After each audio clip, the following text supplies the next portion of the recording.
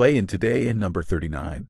This video we are going to see how we can deactivate access to the microphone of the Amazon Alexa application in a very simple way, and we are going to see it step by step. First of all, we go to the settings of our iPhone, and then we are going to go down to the final list.